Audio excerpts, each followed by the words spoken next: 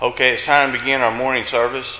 If you're visiting with us, thank you. You're an honored guest, and we hope you come back to see us again. Also, take the time to fill out a visitor's card and place it in the tray or leave it on the pew.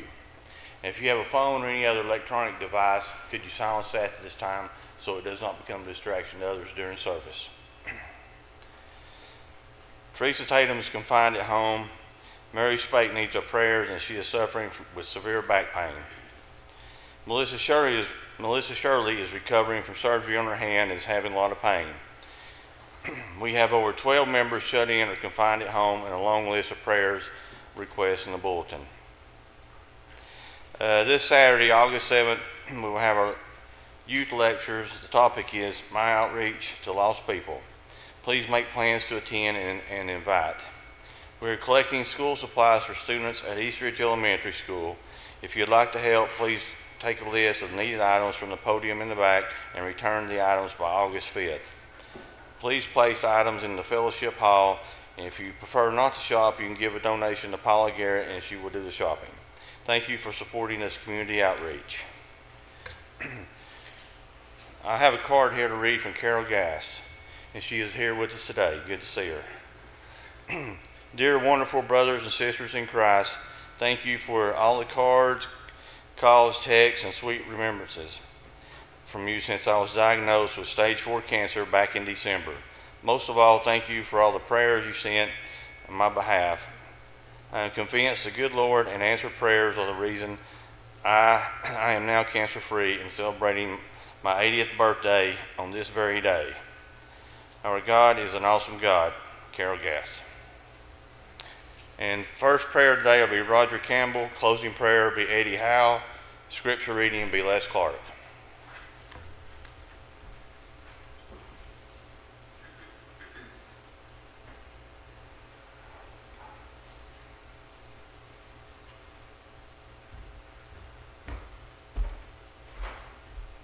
Our first song will be Happy Birthday to You. Just kidding. Nice to have you back, Carol. 267. I guess I was in an old-timey song mood this morning, so we're going to sing some classics. 267. Just a few more days to be filled with praise and to tell the old story. And when twilight falls and my Savior calls, I shall go to Him in glory, and I'll exchange my cross for a starry crown, where the gates swing outward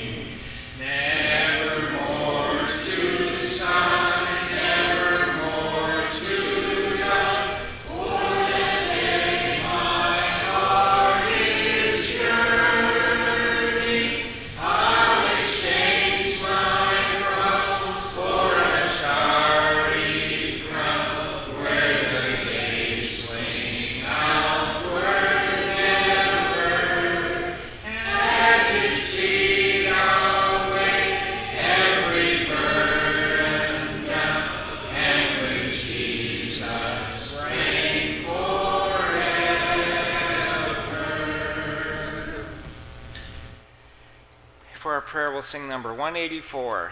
184.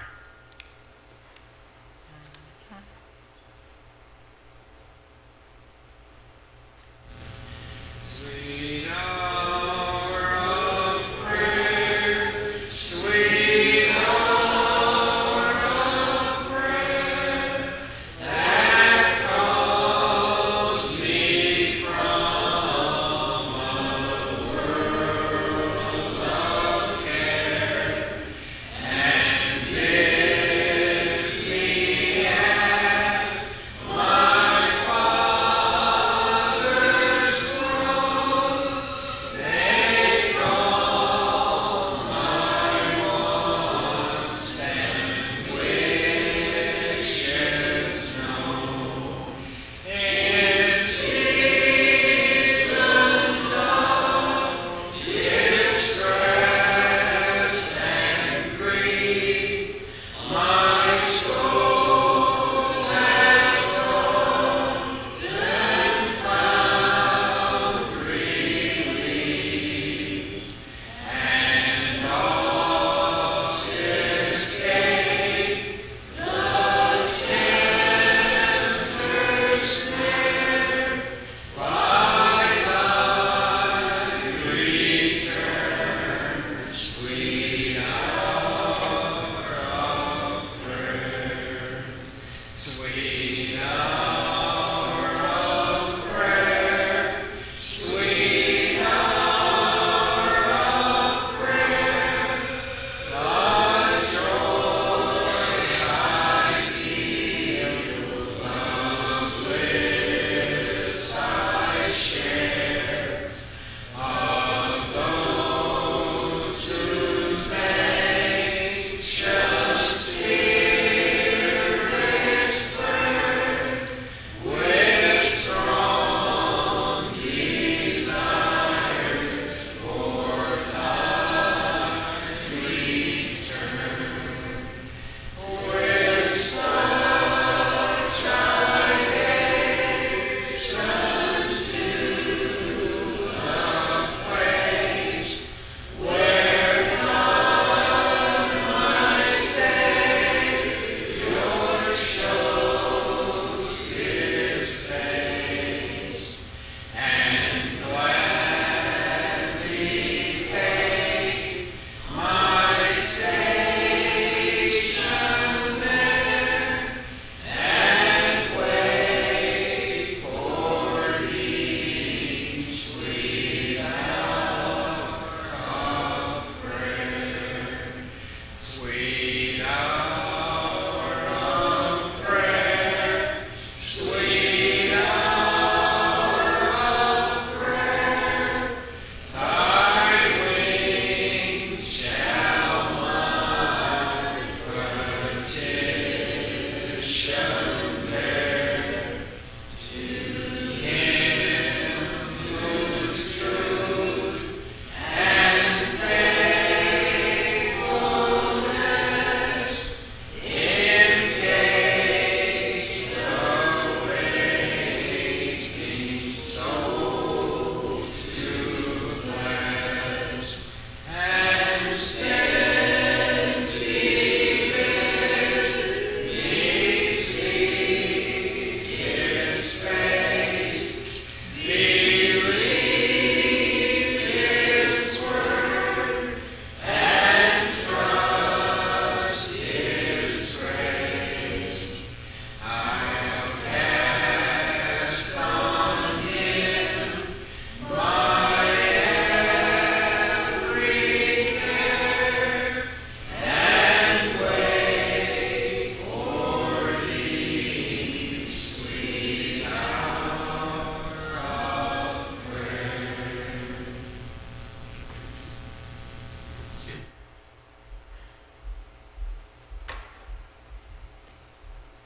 Let's pray together. Father, we count it as a privilege to come before Thy throne of grace, to express our praise, our thanksgiving, to make known our petitions. Father, we're mindful of the Bible statement that we're to cast our cares upon Thee, for Thou dost care for us so much. Father, we praise Thee as the Creator of the universe. And we look to Thee as our rock and our fortress and our shelter in times of storm. Father, we are thankful for the really good days we enjoy. And Father, we're thankful that we've been able to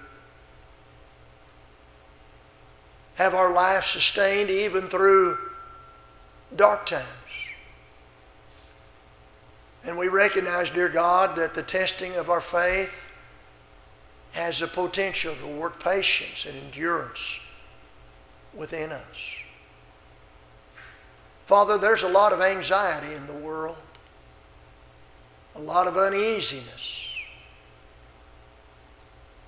We pray that as we approach our life from day to day, that we would do so with thoughtfulness, relying upon Thee for wisdom,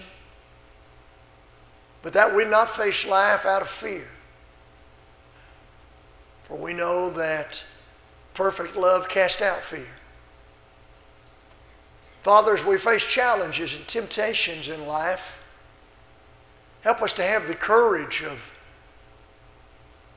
faithful servants like Daniel the prophet, John the baptizer. Help us to have the zeal of the Apostle Paul, the compassion of Dorcas and others. Father, we're mindful of our flaws more than anybody. We recognize our need to make adjustments. We're thankful for Thy long suffering and ask Thee to strengthen us for the days that lie ahead. Father, this morning we lift up our brothers and sisters of the congregation who at some time in their past lost a spouse through death. Whether it was a few weeks ago or decades ago, we understand that their hurt is real, and we ask Thee to bless them in a special way. Help us to be there as their encouragers. Father, we pray for our shepherds. They may feel like they have a thankless job, and the only time some of us talk to them is to gripe. We pray, dear God, they'll not grow discouraged in well-doing and in faithfully acting as stewards over this flock. Father, for our special servants, our deacons, Brother Tony and Brother Reggie, Brother Danny and Brother Les and Brother Josh, we're thankful for the work they do often behind the scenes, and pray, dear God, they'll not grow weary in well-doing. Father, we pray for our Bible class teachers who sometimes come and they don't have students. Or sometimes come and they have one student, or their students are sporadic, and it's easy to get frustrated. Father, we're thankful for their efforts, and we ask Thee to bless them as they persevere and do the best job they can. Father, we pray for our upcoming lectureship this coming Saturday, that it'll be a time of great encouragement, a time where we can renew relationships and help each other prepare to go to heaven as we talk about reaching out to lost people. Father, as we continue through this hour of worship, help us to lay aside thoughts of the outside world and focus upon Thee. We pray in Jesus' name. Amen.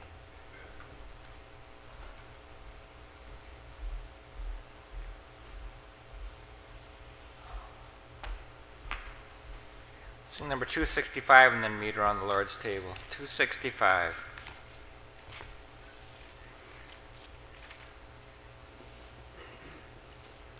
$265.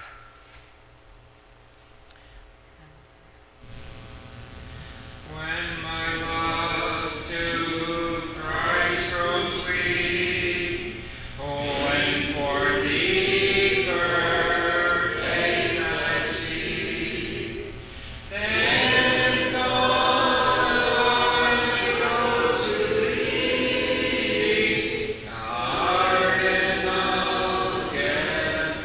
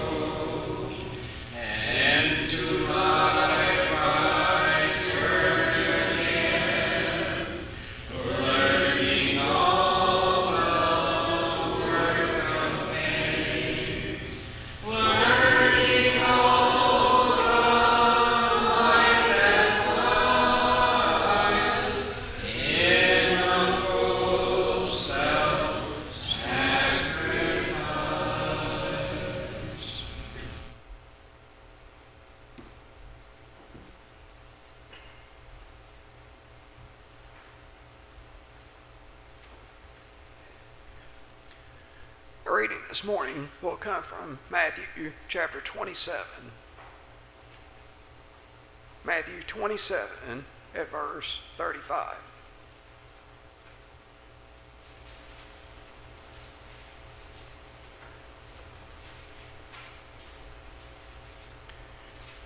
And they crucified him, and parted his garments, casting lots, that it might be fulfilled, which was spoken by the prophet, they parted my garments among them, and upon my vesture did they cast lots.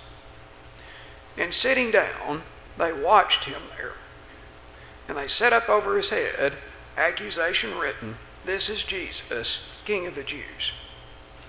Then there were two thieves crucified with him, one on the right hand and another on the left. And they that passed by reviled him, wagging their heads, and saying, "Thou that destroyest the temple and buildest it in 3 days, save thyself. If thou be the Son of God, come down from the cross." Likewise, also the chief priest, mocking him with the scribes and elders, said, "He saved himself. Himself he cannot save. If he be King of Israel, let him now come down from the cross, and we will believe him.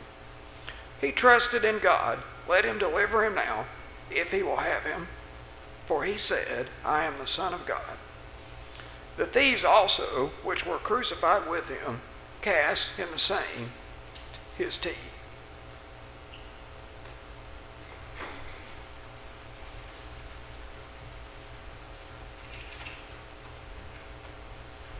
Let's pray.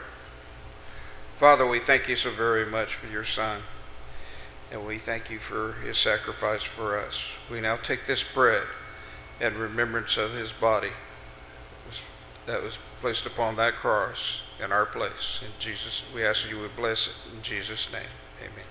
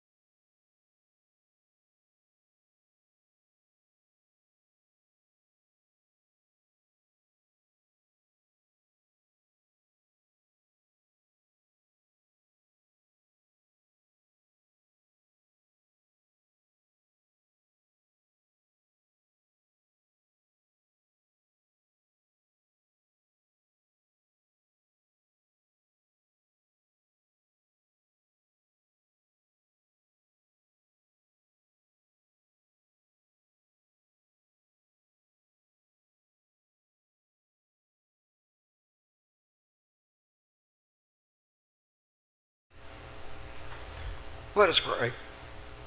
Dear Father, at this time, we offer our thanks for that blood that was shed.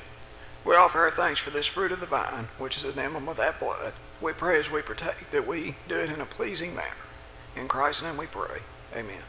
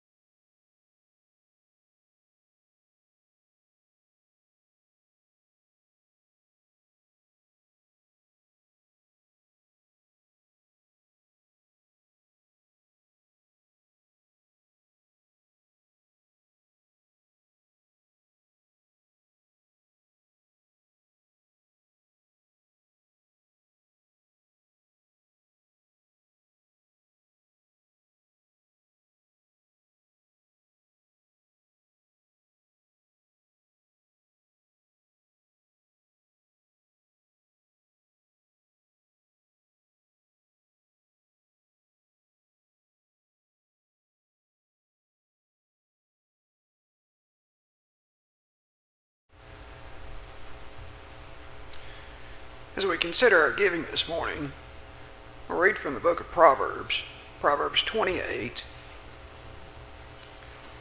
at verse 14. Proverbs 28, 14.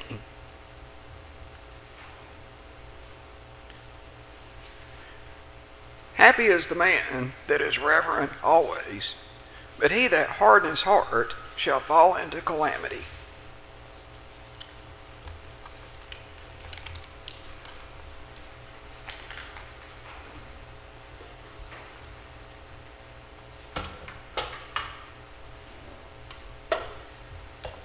Let's pray.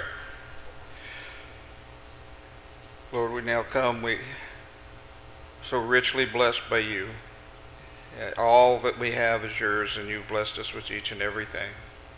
We bring back a portion of what you blessed us with, Lord, to be used in your work. We ask that you would make it grow for that use. In Jesus' name, amen.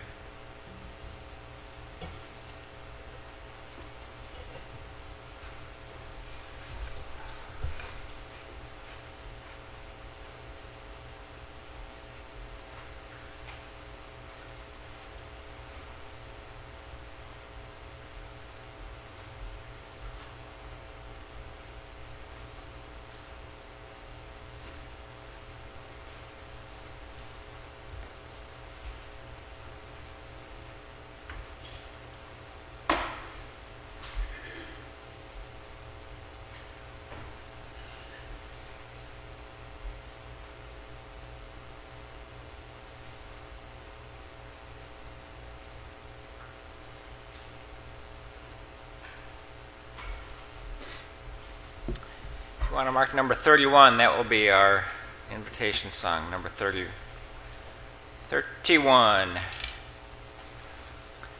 And then before our lesson, we're going to sing 182. 182. Rock of ages, what for me? Let me hide myself in thee. Let the water and the love from thy wounded side which flow be of sin the double cure. Save from wrath and make me pure. Put my tears forever flow.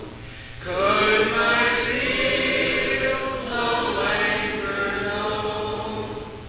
Deeds for sin cannot atone. Thou must save, and thou alone. In my hand no price I bring, simply to thy cross I cling. While I draw this fleeting breath, when my eyes shall close in death, when I rise to worlds unknown, and behold beyond thy throne, Rock of ages, cleft for me. Let me hide myself in thee.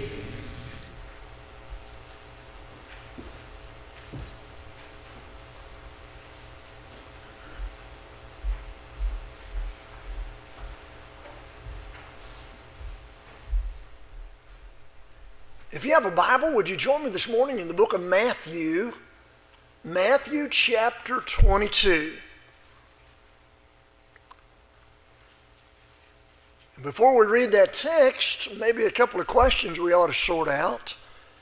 Is it really true that this coming Saturday we'll be hosting a lectureship? It's true. Is it true that this is the first time we've ever done that? No, that's not true. First time Greens Lake Road did that was in the year 2002. and have done it every year since, except for that asterisk year, which was 2020. Is it true that the lessons this week at our lectureship will be about evangelism? That's true. And is it true that those lessons will benefit our young people? That's true. Is it true that it'll benefit only our young people? No, that's not true. Lessons on evangelism are helpful for all of us. Is it true that the singing is uplifting? It really is. So we hope, regardless of your age, that you'll make an effort to be here to be part of that, to learn and to encourage, and maybe even to meet some new folks. Matthew 22 is a part of the last week of Jesus' life. And the tensions between him and the Jewish leaders had maxed out. They'd reached a peak. He'd been teaching in the temple. He'd been doing miracles. He had cleansed the temple, and he was telling stories.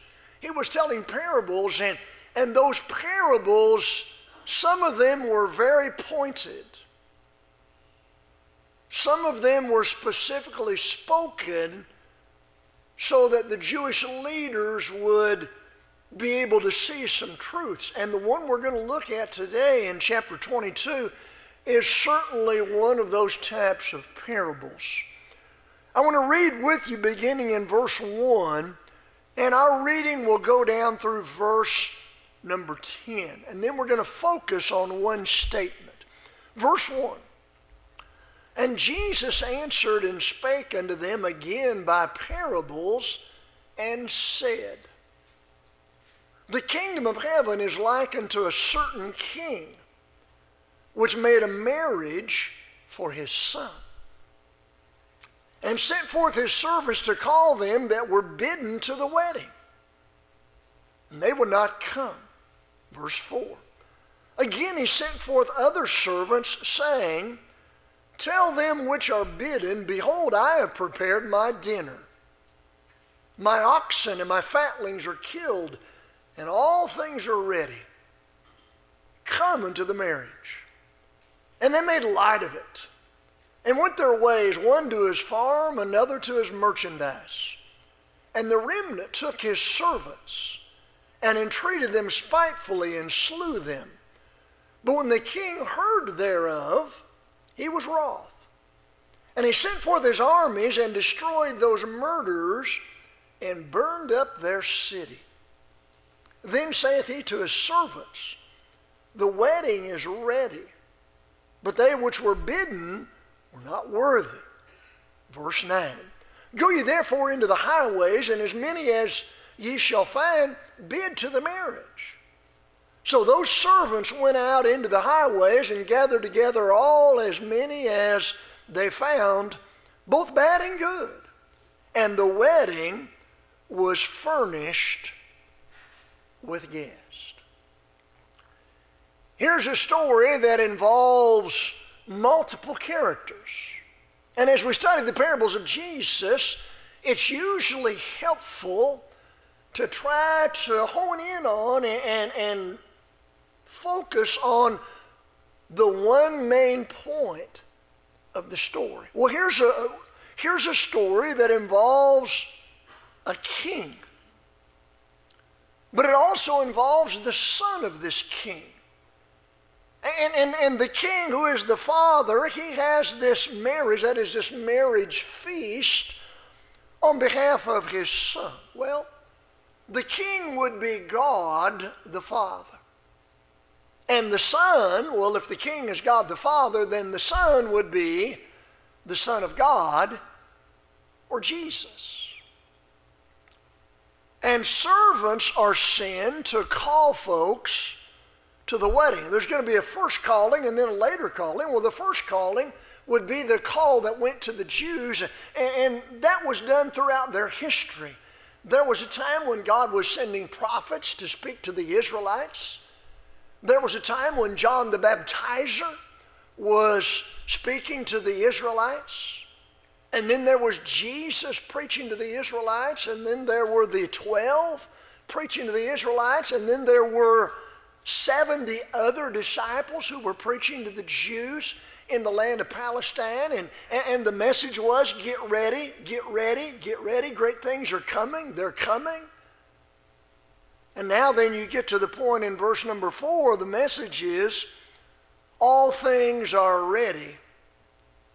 Come. And they made light of it. Well, in general, the Jewish response to the Messiah was, well, Jesus came unto his own, and his own received him not. And so when there were still seats, what does he say? He tells his servants to go out into the highways and the byways and bring in others. Well, that would be the idea of the gospel going out to the Gentiles. And so you see God's effort and you see man's response. But today we're going to focus in on a few words there in verse number 4. All things are ready. Come.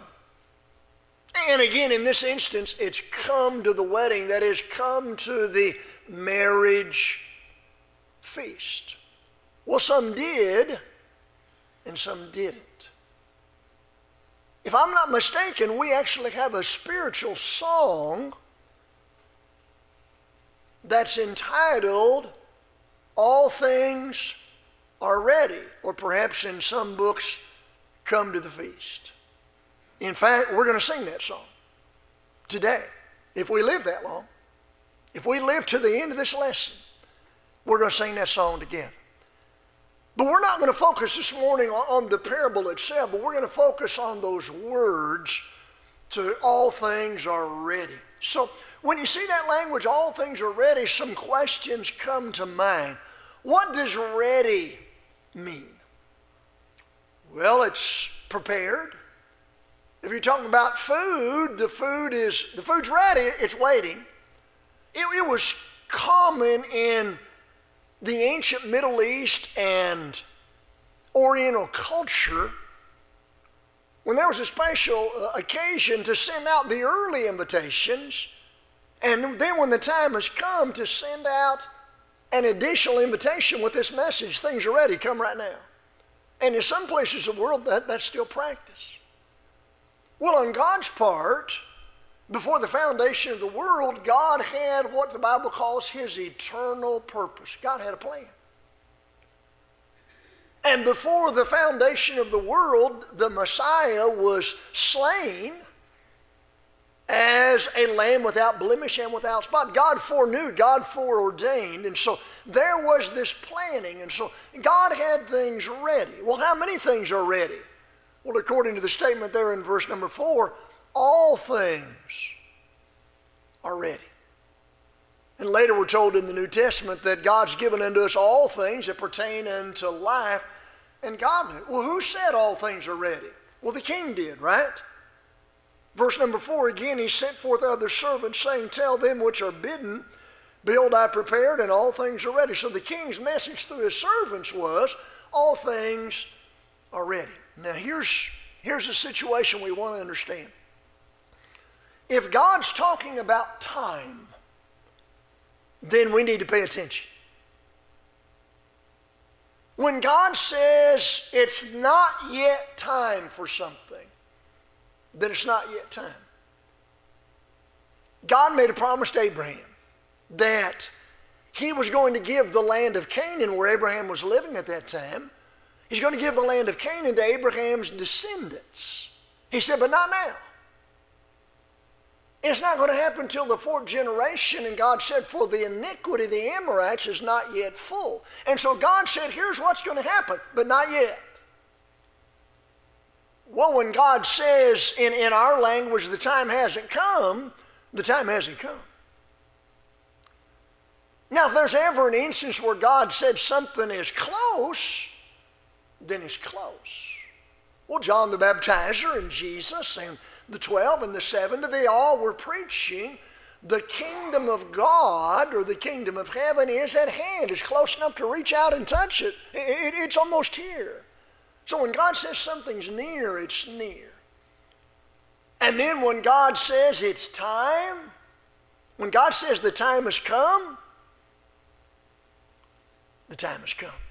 After Moses died, the children of Israel mourned for him for 30 days. And then God spoke to Joshua. He said, Moses, my servant, is dead. Now arise and take my people over this Jordan into the land of promise. And so the time had come. And so when God says all things are ready, then guess what? All things are ready. Now, for mankind, what does that indicate? When God says all things are ready, what does that indicate? Well, again, speaking about the time element, in God's scheduling, in God's planning, when did Jesus come into the world? And the answer would be at the very best time. What Bible thought comes to mind? Isn't it Galatians 4 and verse number 4? But when the fullness of the time had come, the fullness of the time, God sent forth his Son, born of a woman, born under the law, Galatians 4 and verse 4. What does that mean, the fullness of the time? According to God's reasoning, God's wisdom, God's planning, God's schedule, when Jesus came into the world, it was the very best time. The prophets of old had been foretelling his coming. The Messiah is coming, the Messiah is coming, the Messiah is coming. And then we read in Matthew, Mark, Luke, and John, and what do we learn? The Messiah has come.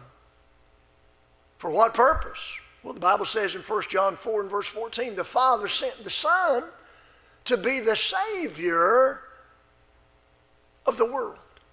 And so on that part of the plan, in that part of the scheme, things were ready. Now, had Jesus given his life at the time he told this story that we read in Matthew 22? No, Jesus hadn't given his life. But it was so certain that it was going to happen, he speaks of it as if it already has. It's like in Isaiah 53, the prophecy of the coming Messiah. He was wounded for our transgression. He was bruised for our iniquities. Well, that hadn't happened when Isaiah was talking about it. But it was so certain to happen that Isaiah wrote about it as if it already had. And so when you think about what does that indicate for mankind, that all things are ready, the Messiah has come. He's laid down his life. He's made himself a sin offering that we through him might have forgiveness. And you and I also learn after the death of the Messiah, the Bible tells us that Jesus purchased something with his blood. What was it that he purchased? He purchased the church of God with his blood, Acts 20 and verse number 28. And he now serves as the head of his church and Savior of the body, Ephesians 5 and verse 23. So to say that all things are ready, what does that indicate for mankind? Number one, the time, when the fullness of the time came, God sent his Son. Number two, when the Son came, he came as the Savior. Number three, he used his blood to purchase the church. And number four, the Son through the Spirit has given us God's entire truth that he's going to reveal to mankind. True or false? God has told humanity everything that he knows. No. You say, well, why not? Well, that's his choice. He gave us revelation that let us know the amount of things he wanted us to know. You say, well, why? I'd like to know everything God knows. Seriously? God could give you a diary of Adam's life for 930 years. You want to read what Adam did every day of his life from the time he got up till he went to bed? That's just one person. So God, in his infinite wisdom, has given us limited revelation. But what I'm saying is, when it comes to the truth that God is revealing to mankind, the spiritual truth, that task has been completed. Jesus, before he went back to heaven, said to his apostles, howbeit the Spirit of truth, the Holy Spirit, when he comes, he's going to guide you into something. What is it? He's going to guide you into all truth, John 16:13. And so when the Holy Spirit in the first century had guided the apostles into all truth, how much more truth was there that God was going to reveal? And the answer is none. Once God had revealed 100% of the truth He was going to reveal, there was no more to be revealed. And so you and I, living in the 21st century, we can say, look, in God's scheme of things, in God's plan to take us to heaven, all things are ready. Jesus came into the world, lived as a man, gave His life that we might be saved, purchased the church with His blood, and has given us the fullness of God's truth. What a great feast it is. You know, the folks who were invited to the king, this is a king now.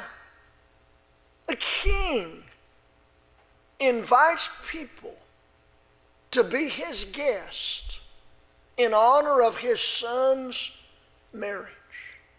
Wow. What a privilege. You reckon there might be some selfies being taken? I was at the feast with the king's son. What a privilege to be invited. What a feast it is. When you think about feast, you think about what? An abundance, right? Just wow, food overflowing. Think Thanksgiving every meal, right? Well, what about in the spiritual realm? Ephesians chapter 1 and verse 3, blessed be the God and Father of our Lord Jesus Christ, who hath blessed us with what? All spiritual blessings in heavenly places in Christ. All things are ready, come. All spiritual blessings are prepared in God's Son. And the beauty of it is, under the new covenant, God said that our sins and iniquities He will remember no more. What a feast. What a family. When we partake of that feast, I'm not talking about the Lord's Supper, but when we partake of that feast that the Lord offers the spiritual blessings through His Son, we do that as family. There's something special about loved ones getting together.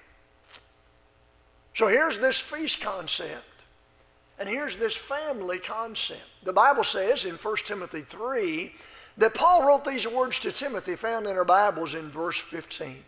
But if I tarry long, that thou mayest know how thou oughtest to behave thyself in the house of God, which is the church of the living God, the pillar and ground of the truth. To say that the church is the house of God, it's not talking about some structure.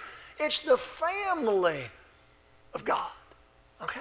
The church is God's family. And another picture of the church in 1 Corinthians 12 of it being a body and there are different members. What do the members in the body, what do the members in the spiritual body do? They care for one another. When one is honored, they all rejoice together. When one suffers, they suffer together. So accepting that invitation and coming and being a part of this, what a great feast. What a great family. What a great fellowship. In 1 John chapter 1 and verse number 7, the Bible says, if we walk in the light as He is in the light, we have fellowship one with another. And the blood of Jesus Christ, His Son, cleanseth us from all sin. Fellowship means joint participation. It means sharing in something together. And as we walk together in the light, then we have that fellowship one with another. And we wouldn't trade it for anything. It's a great feast. It's a great family. It's a great fellowship, and that provides us with a great future. Remember when Paul was writing to the church in Corinth in 1 Corinthians 15, that entire chapter is about the resurrection. First the resurrection of Jesus, and then the resurrection that will come at the end for the rest of us. And Paul made this observation. He said, if we in this world, if our only hope is in this world, then we would be of all people most what? Most miserable or pitiful. Well, the point he's making is, because of Jesus' resurrection, our hope goes beyond this life. Our hope goes beyond the grave. We're going to be raised, and so Christians have a great future.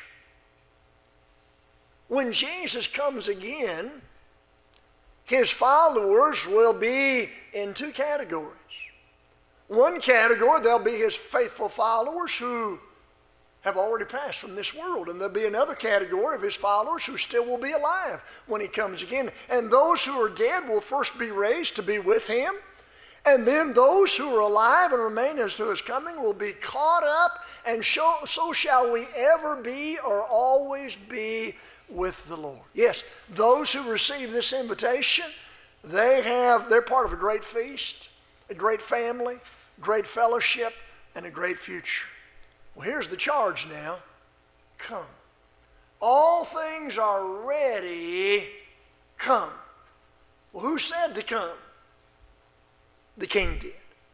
And so here's an invitation from the Godhead. When you look at the entirety of the Scriptures, especially in the New Covenant, what do you see? God calls us, how is it? Whereunto he called you by what? Our gospel. 2 Thessalonians 2 and verse 14. Jesus said, no man can come unto me except the Father who sent me draw him.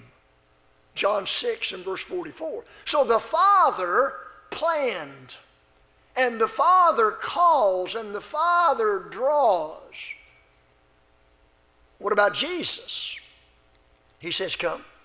Come unto me, all ye that labor and are heavy laden, I'll give you rest. Matthew 11 and verse number 28.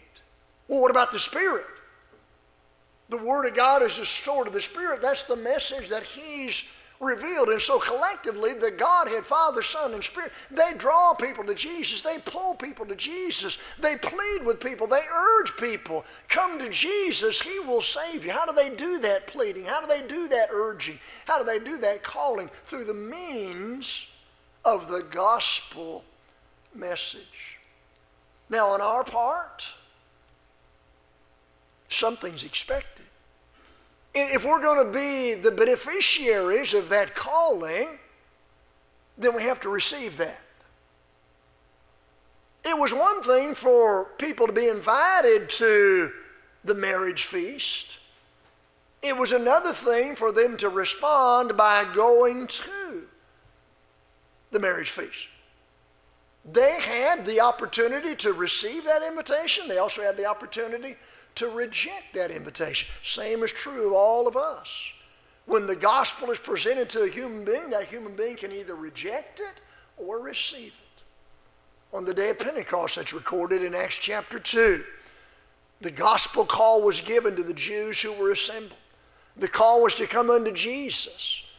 And some, when they heard the word, they were pricked or cut in their hearts, and they said, men and brethren, what shall we do?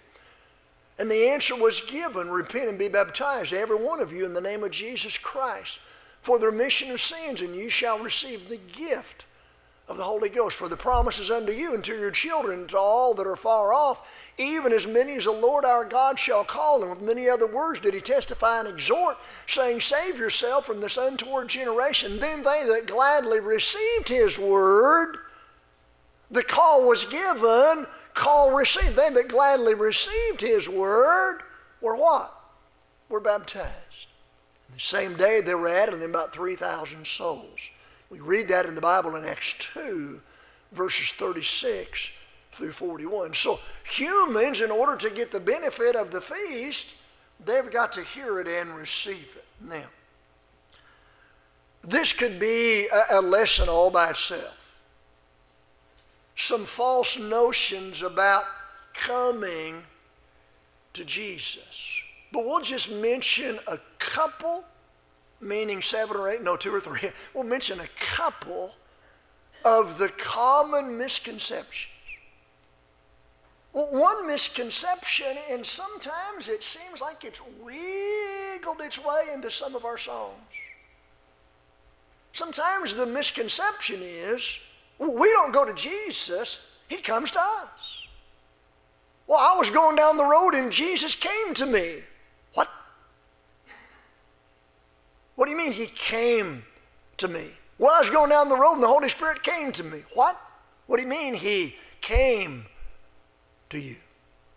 There's a sense in which God comes to us through the gospel, but it's not in some miraculous way that nobody can explain. No, the Bible's message is we come to Jesus.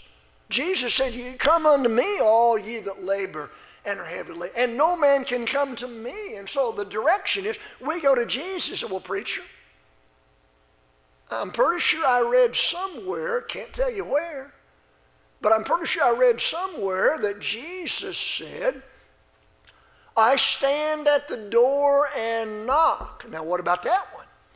Well, there is a Bible statement in Revelation 3 and verse 20. And it is a quotation of Jesus saying, "I stand at the door and knock, and he who opens, I'll come in and we'll have a meal together." But notice carefully, that wasn't spoken to people who were outside of the Lord Jesus. That was spoken to members of his church. In fact, it was spoken to the church in Laodicea who needed to get their act together. So no, it's not the Lord coming to us in some mysterious way that nobody can explain or understand. It's us coming to him in response to the gospel. And you know, sometimes the thought is expressed, one of the most common things is we come to the Lord by praying to him. No, that's not the way that lost people come to the Lord for the first time. The way lost people come to the Lord for the first time is they hear the gospel, they believe the gospel, and they obey it by being baptized for the remission of sins. Now that's Bible. That's what the Bible teaches. Well, what are some things that a person would need to have in order to come to the Lord in the proper way? Well, what about humility?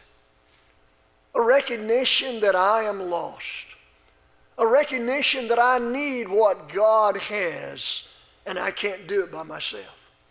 There needs to be an understanding that this is just not a few second process and then I'm done and the Lord and I will part our ways. I'll go my way and he'll go his way. No. This is a lifelong commitment. You say, we're going to scare people to death. Well, I never have. I never have caused a person to be so scared that they died. But we're certainly not wanting to make people tremble.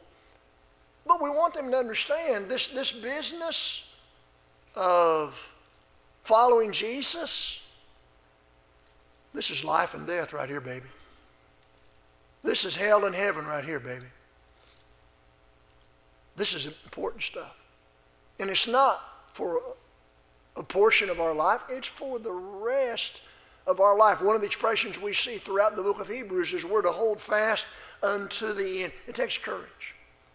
It takes courage to confess Jesus when we know folks around us don't appreciate Jesus.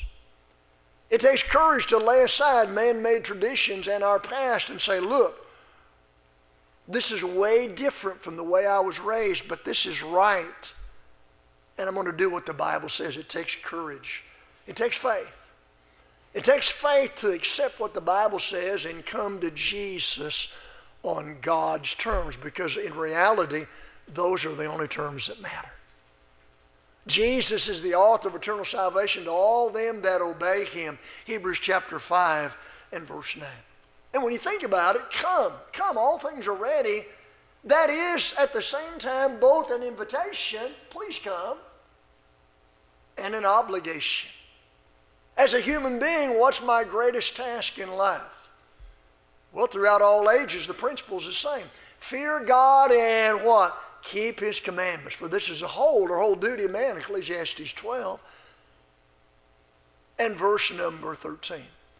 Paul preached in the city of Athens, God commands all men everywhere to repent. God commands it. It's an obligation. It's an obligation to come. But it's an invitation. And God forces no one to do it. As we prepare to sing this song this morning, there may be someone in our number who's here and never obeyed the gospel. They've never come to Jesus for the remission of sins. The blood of Calvary has the power to wash away every sins today, just like it did nearly 2,000 years ago.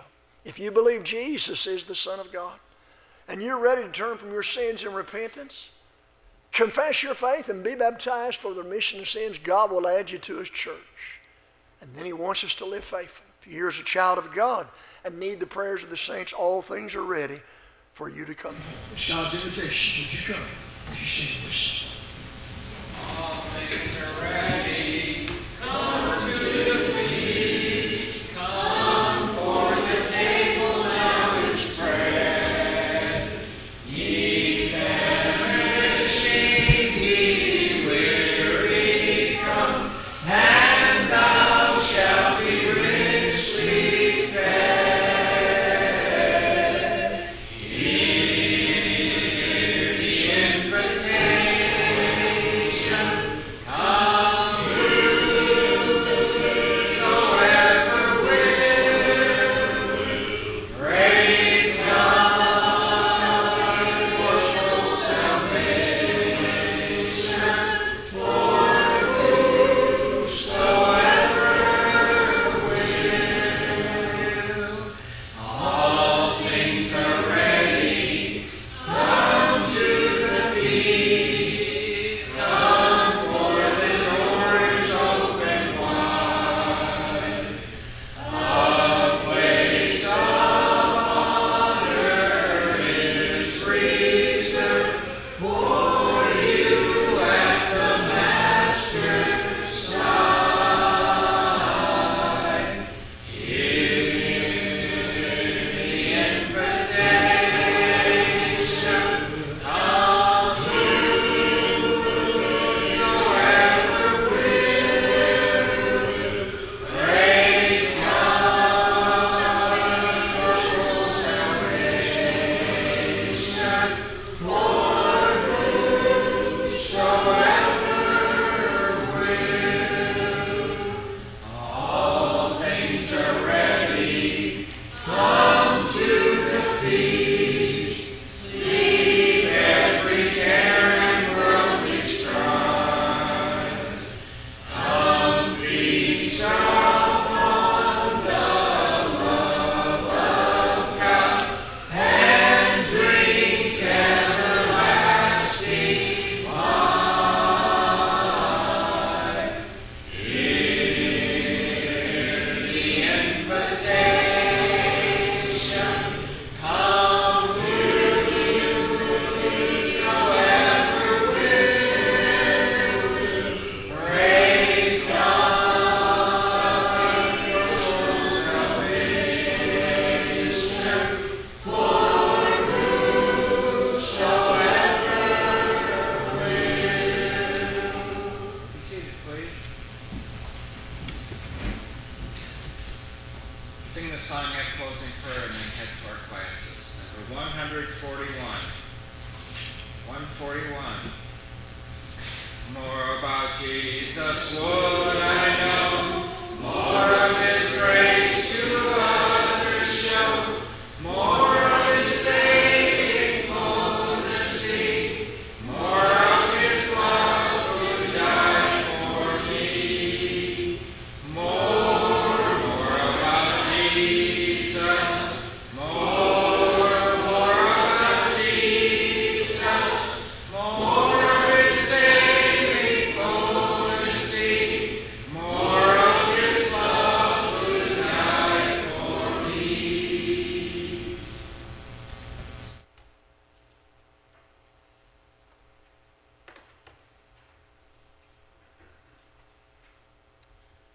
Father in heaven, as we close out this part of our worship today, it was good for us to be here amongst our brethren, some that we haven't seen for a while, some that need extra prayers. Father, we're so thankful that we have you to turn to in time of need, in time of joy. We pray, Father, that we will always be subject to thy will. Father, we also pray that you would continue to bless this congregation. Please be with our elders as they study to make sure this congregation goes the way it should according to thy word. And Father, be with each individual of us as we study also from thy word.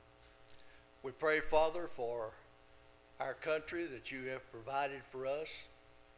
We pray also, Father, for the elected leaders that they would turn to thy word and learn what to do.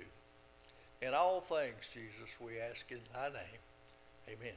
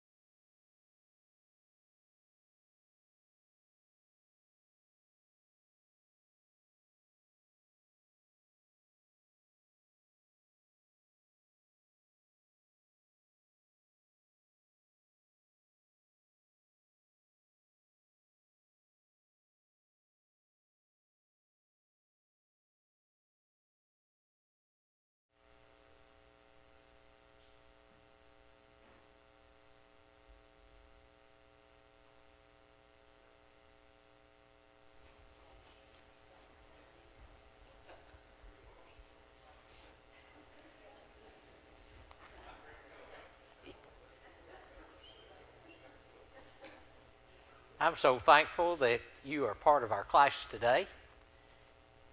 I'm so thankful that you're interested in studying God's Word and learning as much as we can, and just appreciate so much you being here. We're going to be studying from the book of 2 Peter as we continue our studies in that book. Before we begin, though, we want to go to God in prayer. You bow with me. Our dear Heavenly Father, we thank Thee so much for every blessing of life. Thou hast been so good to us and given us Thy holy word. We pray, dear Father, that Thou would be with us as we study it today.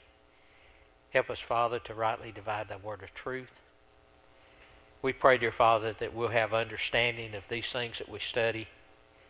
We pray that we can commit these things to our memory and be able to call upon them from time to time. And help us, Father, to examine our lives, and where we need to make corrections, we pray that we would do that. Father, we're so thankful that our sister Carol was able to be with us today, and we pray, dear Father, we know she has more to go, and we pray that you'll continue to give her the blessings of health that she needs. And Father, we pray that you'd be with us now as we study your word. In Jesus' name we pray. Amen.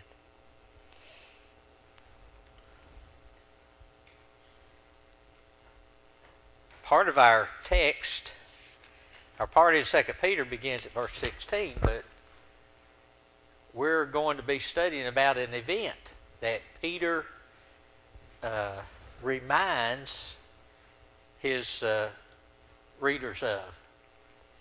And you remember last week in our lesson, verse 15 of 2 Peter chapter 1, verse 15 said, "Moreover, I will endeavor that you may be able after my decease to have these things always in remembrance."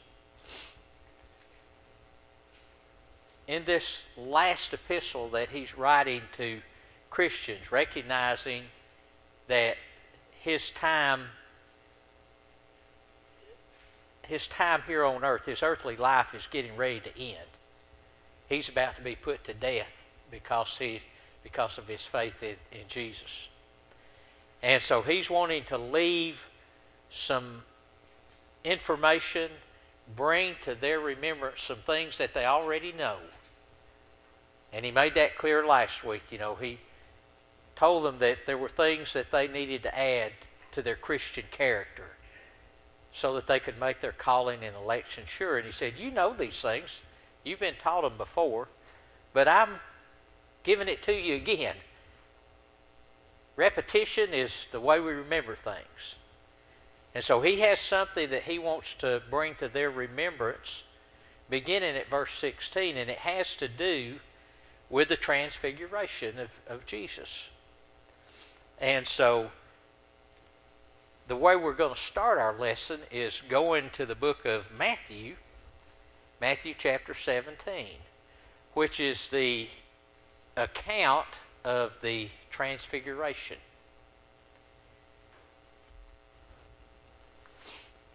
And the title of our lesson is Eyewitnesses of His Majesty. Beginning at verse 1, chapter 17, Matthew chapter 17, verse 1. Now after 6 days Jesus took Peter, James, and John, his brother, led them up on a high mountain by themselves.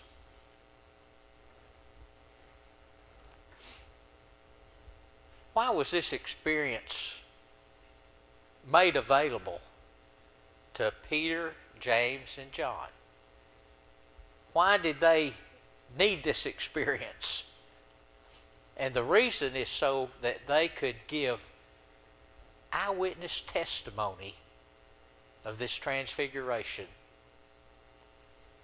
so that when people heard their eyewitness testimony, then they would believe that Jesus Christ is the Son of God. That's why this experience was given to Peter and James and John. Why just Peter, James, and John and not the other 12? Well, Peter, James, and John were with the Lord on two other occasions that we have record of where Peter, James, and John were with the Lord. One was the raising of Jairus' daughter. This event, the transfiguration, and then when they were in the garden, when Jesus was praying in the garden before he was taken prisoner. It was Peter, James, and John that went further into the garden with Jesus. And so the thought is that these three were better prepared. Their spiritual maturity was at a place where they could receive what they were going to see.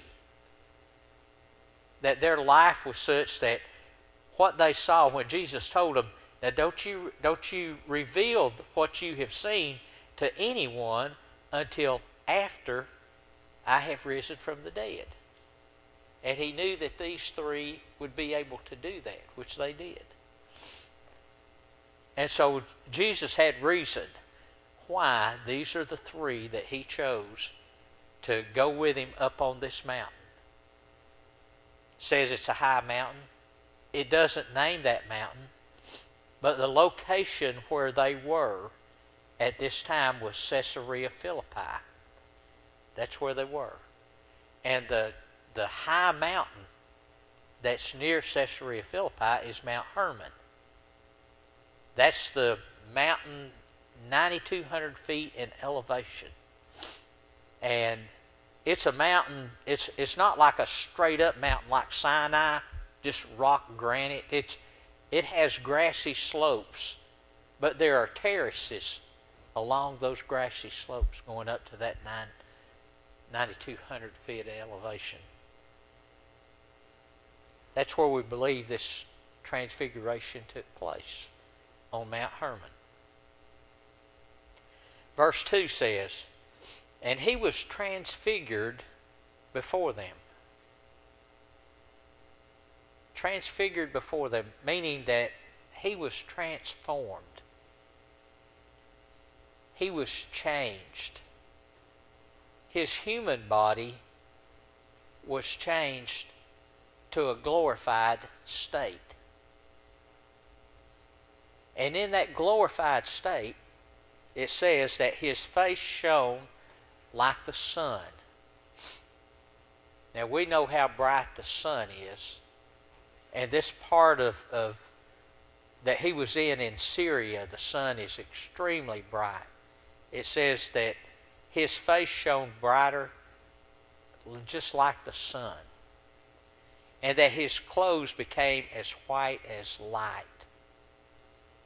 Meaning, Luke, I think, says his clothing was so white, it was whiter than any laundry could produce the whiteness thereof. And verse 3 says, and behold, Moses and Elijah appeared to them, talking with him. Moses was the lawgiver. He was the mediator between the Jews and God. He's recognized as giving them the law, and it was called the law of Moses. And then we have Elijah. Elijah was the prophet. He's called the dean of the prophets. And Moses and Elijah, they're also appearing in their glorified state. And they're talking with Jesus. And in Luke's account of this event, in Luke chapter 9, Luke says that they were talking about Jesus' decease, about his death that was going to take place shortly in Jerusalem. And so that was what the subject of this discussion was.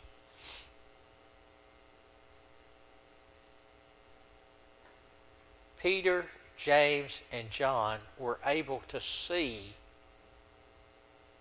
the glorified state of Jesus. They were able to see the glorified state of Moses and of Elijah. How did he know that this was Moses and Elijah? It could be that when he heard them talking, they heard Moses and Elijah talking with Jesus, and during that conversation, it was revealed that this was Moses and Elijah.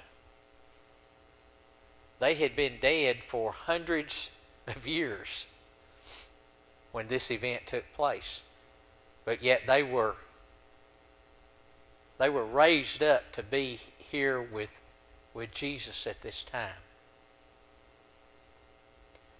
Verse 4 says, when Peter, James, and John, when they saw this, it's Peter who answered and said to Jesus, Lord, it is good for us to be here. Verse 4. Lord, it's good for us to be here. If you wish, let us make here 3 tabernacles, one for you, one for Moses, one for Elijah.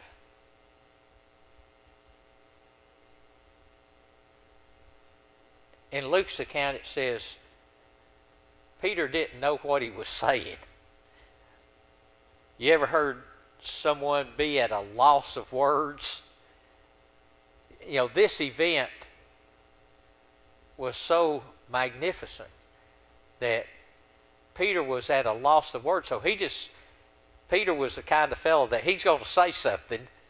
And so he just says, well, it's good for us to be here. Let's build 3 tabernacles. One for Jesus, one for Moses, one for Elijah. And a tabernacle just means a tent, a dwelling place, some place where they could have comfort, some place where they could talk with them. Peter makes no distinction between we'll build a tabernacle for Jesus, we'll build a tabernacle for Moses, we'll build one for Elijah. He puts them all 3 on equal footing there. But then verse 5, while he was still speaking, behold, a bright cloud overshadowed them. And suddenly a voice came out of the cloud saying, This is my beloved Son, in whom I am well pleased. Hear him.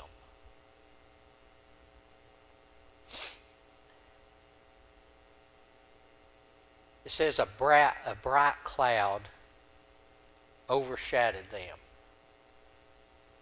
Well, we were told earlier that Jesus, his face shone brighter than the sun.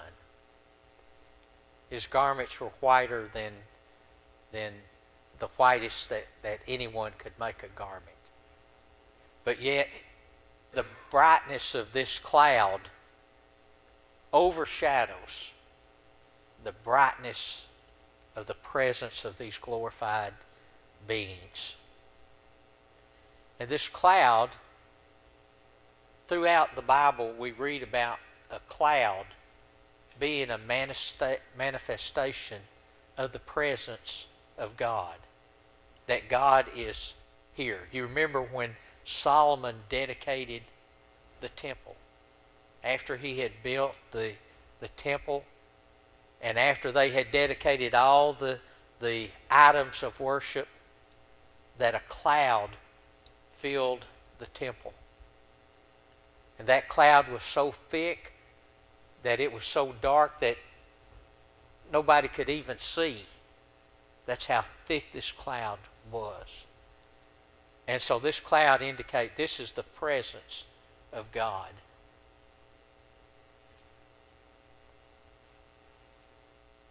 There,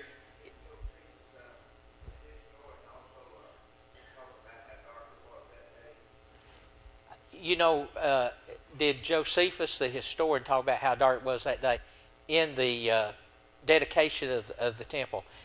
I'm not sure. I haven't read that in Josephus, but he might have, because he wrote a lot of history about that period of time. So it's very possible. Yeah, yeah. But that cloud overshadowed the brightness here, and then there is a voice that comes out of the cloud. This is my beloved Son, in whom I am well pleased. Hear him. Three things there that this voice out of the cloud tells us. This is my beloved Son. God honors the Son by owning him. This is my beloved Son. He says, in who I am well pleased. He's my Son, and I am well pleased. Why is God so pleased with Jesus? You just think about it. One, he has left heaven and taken on a fleshly existence here on earth. He is to give his life upon the cross. He's going to be obedient. He's going to learn things through the suffering that he does in obedience to God. God's pleased with his coming in the flesh. He's pleased with his obedience, even to the death of the cross. And then he's pleased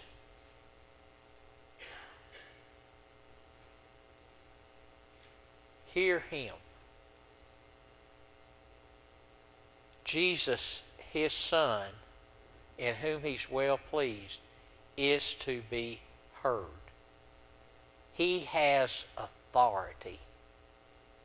And in the presence of Moses, who's a representative of the law, and Elijah, who's representative of the prophets, he says, you are to hear my Son now. He now has the authority, and you are to listen to what he says. Moses no longer has authority. The prophets no longer have authority over you. You are to hear my Son.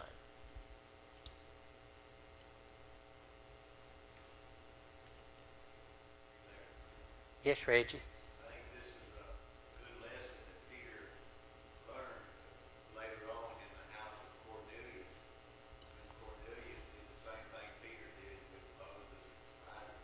Cornelius was going to worship Peter, and Peter said, no, I'm just a man. Stand up. So he knew Jesus was the only one that we should worship. That's a good observation, yeah. Yeah, at the house of Cornelius, Peter refused to receive worship from a man.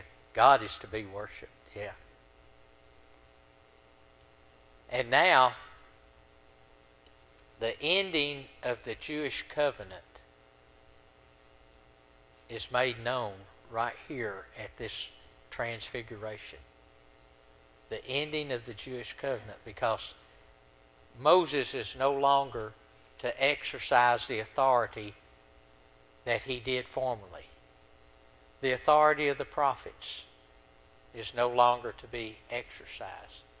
It is now my Son that you are to hear and listen to. Verse 6 says, and when the disciples heard it, they fell on their faces and were greatly afraid. You know, every time the voice of God is mentioned as being heard in the ears of man, there's always this reaction to fall on your face, to not see the source of that voice. And that voice is so powerful. You remember at Sinai when God spoke to the people with His voice, and the people were so terrified of God's voice, and they told Moses, Moses says, you listen to what God says and you tell us what God says, but we don't want to hear the voice of God lest we die. And when the Lord appeared to Paul on the road to Damascus, when he said, Saul, Saul, why are you persecuting me? Paul fell on his face before the Lord. John, in Revelation chapter 1, verse 17, when John heard the Lord's voice, he said he fell down face first on the ground.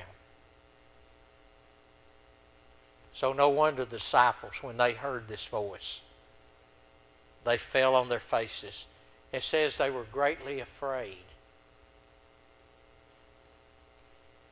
And then verse 7, Jesus takes away their fear. But Jesus came and touched them. He touched them so they'd know He's still with them. And He is still there watching over them. And so, don't be afraid. Arise and don't be afraid. He knew the fear that was in the Peter, James, and John. And He says, you all don't be afraid. I'm here with you. And touch them. I'm still in the flesh.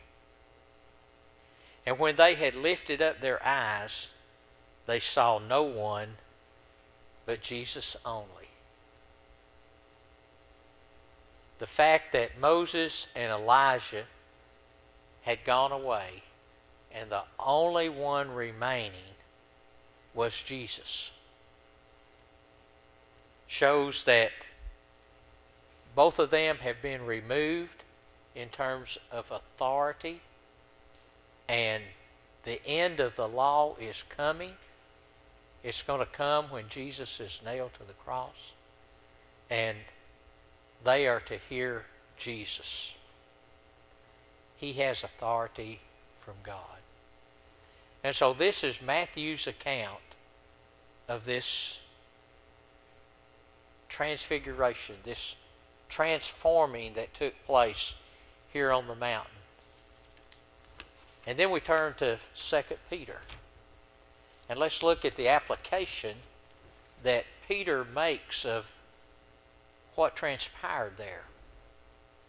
Because we're going to see that Peter regarded the transfiguration, he regarded as a foreshadowing of the second coming of Christ. He regarded what he saw there on the mountain as a foreshadowing of the coming of Jesus when He comes again in all His glory and majesty. That's what he beheld when he saw Jesus in His glorified state. And he says that's a foreshadowing of the events that are going to take place when Jesus comes again in all His glory and majesties with the whole host of heaven. That's what this transfiguration foreshadows.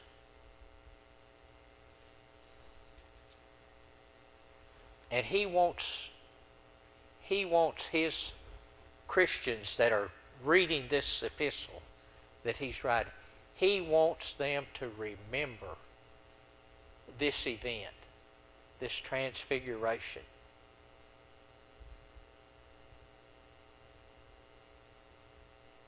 It was so significant in the mind of Peter because we said at the beginning that this experience was given to Peter and James and John so that they could provide eyewitness testimony that would cause men and women to believe that Jesus Christ is the Son of God. And so he's going to recount that here. John, now James James is dead. James has been killed by the sword by Herod. But Peter and John are still alive. And John, in his writings, in John chapter 1 and verse 14, I want to read that.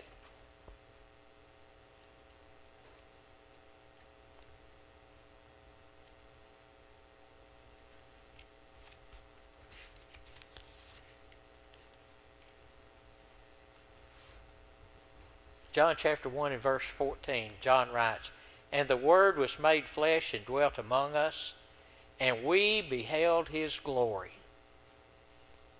the glory of the only begotten of the Father." When did he behold that glory? On the Mount of Transfiguration. He saw Jesus in His glorified state. And over in 1 John, in the book of 1 John, chapter 1, verse 1, "That which was from the beginning, which we have heard, which we have seen with our eyes, which we have looked upon, and our hands have handled, the word of life. For the life was manifested, and we have seen it, and bear witness, and show unto you that eternal life which was with the Father, and was manifested unto us." That transfiguration made an impression on the Apostle John. In both of his writings, he brings that in his writings to remind people of the glory of the Son and that He is the Son of God. And then that's exactly what Peter is doing here in verse 16 that we're going to read now. 2 Peter chapter 1 verse 16. "For we did not follow cunningly devised fables when we made known to you the power and the coming of our Lord Jesus Christ, but were eyewitnesses of His majesty." There on the Mount of Transfiguration, we were Peter, James, and John, we were eyewitnesses of His majesty. We didn't follow. When we preached to you, when we preached to you about the power and the coming of our Lord Jesus, when we preached to you about His power, about the miracles that Jesus was able to do when He was on the earth, and then the miracle of His resurrection, Paul wrote in Romans chapter 1, verse 4, he said, "Declared to be the Son of God with power, by the Spirit of holiness, by the resurrection of the dead." Declared to be the Son of God with power, by the resurrection of the dead. That resurrection showed the power of Jesus. And when Peter preached to them, he preached to them about the power of the resurrection. He preached to them about the coming of our Lord Jesus Christ, talking about when He comes again, that second coming. This transfiguration foreshadowed that second coming. We were eyewitnesses of His majesty, His greatness, of His lofty dignity. He is King. We witnessed His majesty there on the mountain of Transfiguration. So He wants to write something that they can remember. He's writing this, and we didn't follow. What we preached to you was not a cunningly devised fable. A fable is a fictitious story. It's a story of fiction made up in men's minds. He said, when we preached to you, we weren't preaching a fictitious story that was a product of man's imagination.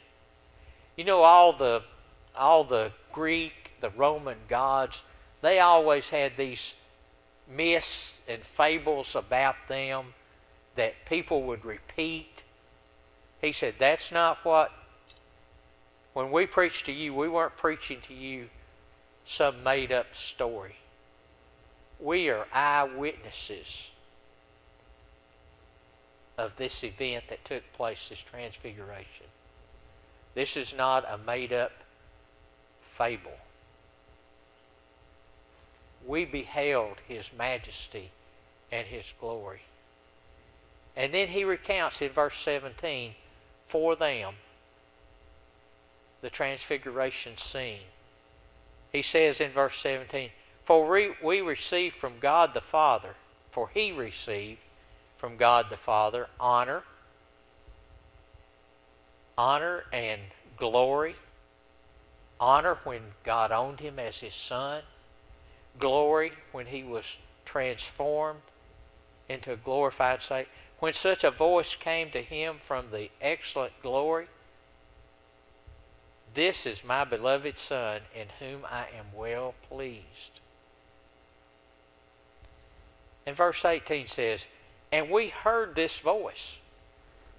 We not only saw Jesus in His glorified state, but we heard a voice. So we're not only an eyewitness, we're an ear witness to what took place on this mountain. We are eye and ear witness. The voice which came down from heaven when we were with Him on the holy mount. No wonder Peter and John, this was such a significant event in their lives. And they couldn't tell anybody about this until after Jesus has risen from the dead. But they're writing now after Jesus was risen from the dead, and they're giving their eyewitness account to these Christians. And they want these Christians to remember that they were eyewitnesses to this event that took place.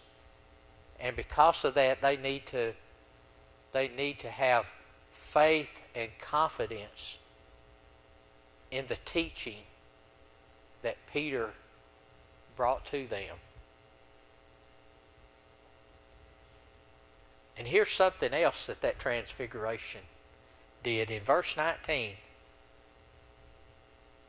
And so we have the prophetic word confirmed. That transfiguration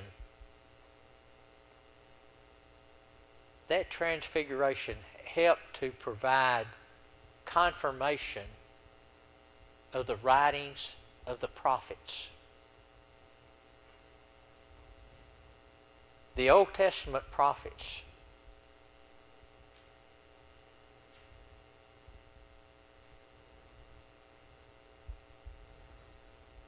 Moses, David in the Psalms, Isaiah, they prophesied about the coming Messiah. They prophesied about His coming, His being God with us. They prophesied about His suffering. They prophesied about where He would be born. They prophesied that He was going to be the Son of David. They prophesied that He would not be left in the grave. Every prophecy that was written about Jesus by the Old Testament prophecies was fulfilled. This transfiguration, this eyewitness account of Jesus saying, "This is my Son in whom I am well pleased," confirms everything that the prophets had written about Jesus. They had written about His deity. They had written about His death. They had written about His resurrection. And the transfiguration provides confirmation to everything those prophets had written. So we have the prophetic word confirmed by this transfiguration that I'm telling you about. You would do well to heed the writings of the prophets. Now we said, Jesus said, this is my beloved Son, hear him. That means Moses no longer has authority. The prophets no longer have authority in directing our lives. But there is value in that prophetic word. And you need to read it and study it, and you need to give attention to it because it writes about the Son of God. Give heed as a light that shines in a dark place. The world is a dark place without the light of the gospel. The world is a place like a dark dungeon, like a place of ignorance, a place of unforgiveness, a place of condemnation. But the Messiah, Jesus, when he came, he brought light, the light of the gospel. There is forgiveness of sin now. You can be a child of God through obedience to the gospel. Jesus said, I am the light of the world. And he says here, just like when the sun rises in the morning, the sun is the day star. When that sun first appears, that tells us that a daylight is coming. When Jesus came, that says that light is coming. Jesus is like that day star, the light of the world. And when we obey the gospel, when men and women hear that gospel and obey it from the heart, take in the teaching of God's Word, then they now have light. And the Old Testament prophets, they prophesied about this light that was coming. And you do well to heed and read and study what they said, and then see how Jesus fulfilled every one of those prophets. And when the gospel was first preached, if you look at Paul, when he would go into places like Antioch of Pisidia, he would go to Old Testament prophecies and prove that Jesus was the Son of God. If you look at what Peter preached on the day of Pentecost, he went to the prophecies of David to show that Jesus was indeed the Son of God. And so those Old Testament prophecies are confirmed. Jesus fulfilled every one of them.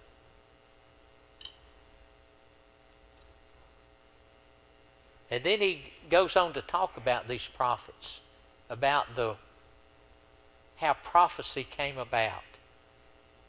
Verse 20, he said, knowing this first, that no prophecy of Scripture is of any private interpretation.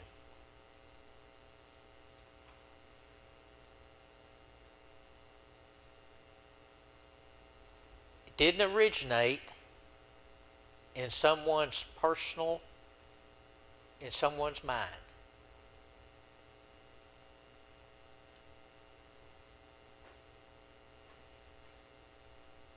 Those that delivered the prophecy, they delivered a message from God. That's what a prophet does.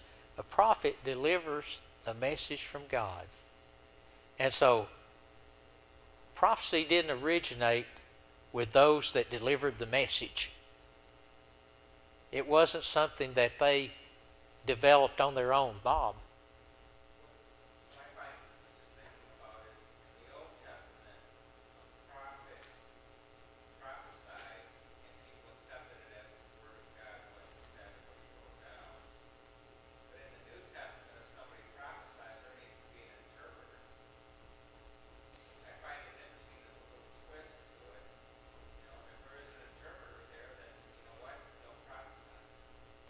Yeah.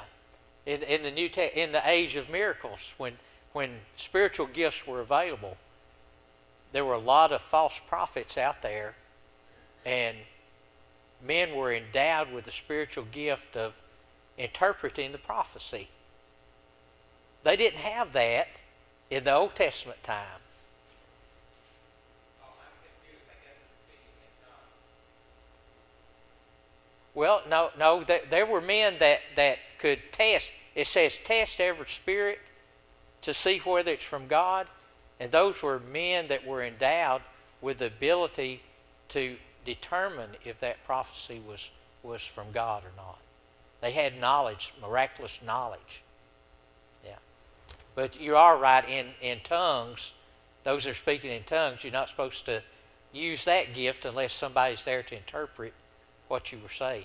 Was the speaking in tongues, would that be a prophecy or just like a message? It would be a message. Okay. Yeah. And he says here that no prophecy of Scripture, that means Old Testament Scripture and New Testament Scripture, that prophecy.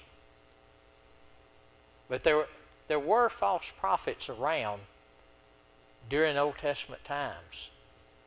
I remember in Jeremiah there was an old prophet named Hananiah. And Hananiah prophesied that in 2 years the children of Israel would be coming from Babylonian captivity. It says 2 more years and then the yoke of Babylon will be broken. And Jeremiah was prophesying it's 70 years. Hananiah is a lying prophet. And in Deuteronomy chapter 18, Moses gave a way that you could tell if a prophet was a prophet from God. He said, if what that man prophesies comes to pass, then he is a true prophet of God. But if it doesn't come to pass, then that means he was not a true prophet of God.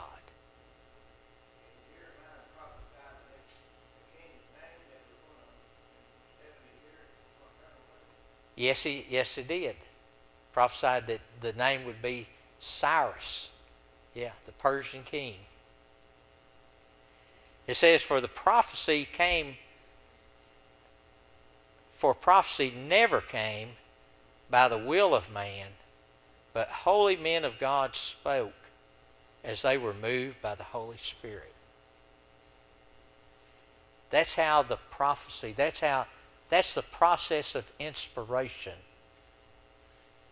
The prophecies were inspired by God. Les?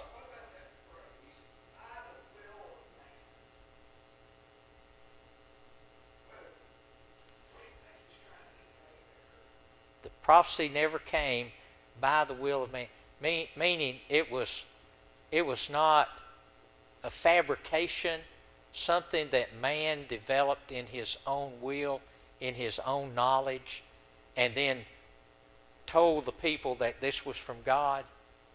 So it did come from the will of man.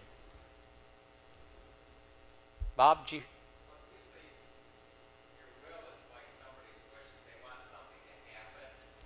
Yeah. You know, it may be somebody's will that, well, I want to have women take more active role in the church. That's their will. That's their intentions. I think that maybe that's because Their agenda. by the intentions of the man that they want to prophesy, maybe they just want something to happen or to get fame or glory or something. Well, and you could speak a prophecy that is what you would like to see happen. And that's by your will, but that's not what God. That's what Hananiah said. Said these people are going to be returned from captivity in 2 years. Maybe that's what he would like to have happened, but that's not what God said. And so prophecy came not by the will of man, but holy men of God spoke. in 1 Timothy, or 2 Timothy chapter 3 and verse 16, we have that all Scripture is given by inspiration of God. And the word inspiration there means God breathed. So the message is God breathed. And so prophecy, holy men of God spoke as they were moved by the Holy Spirit.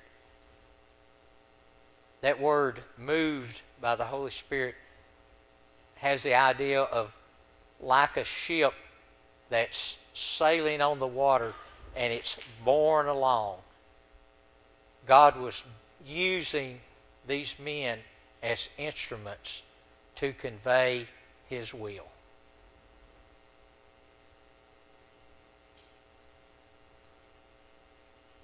God directed what they wrote, and He directed it by the Holy Spirit.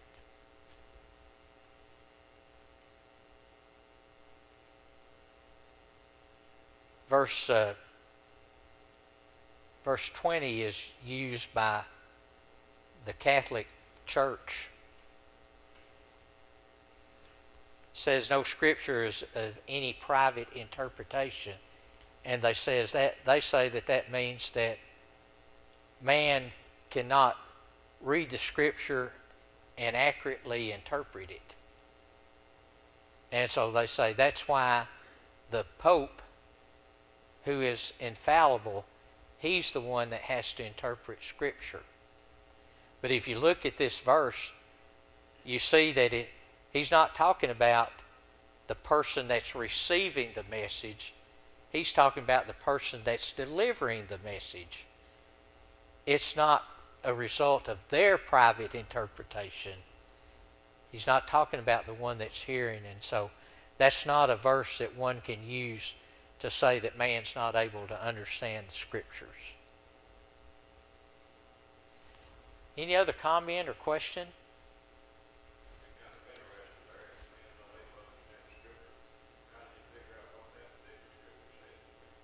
Yeah, that means you can't understand it. Yeah, it defeats it. I don't know whether we'll have time to get to many of our questions here. Let's see what we can do. What three apostles joined Jesus at the Transfiguration? Yeah. How did God exalt Jesus over Moses and Elijah? This is my beloved Son. Hear Him. Question number 3. How did Peter differentiate his message from cunning and devised fables? We're eyewitnesses. This is not something fabricated in men's mind. We are eyewitnesses. We are ear witnesses. We heard and we saw it. What did Peter say the Transfiguration did for prophecy?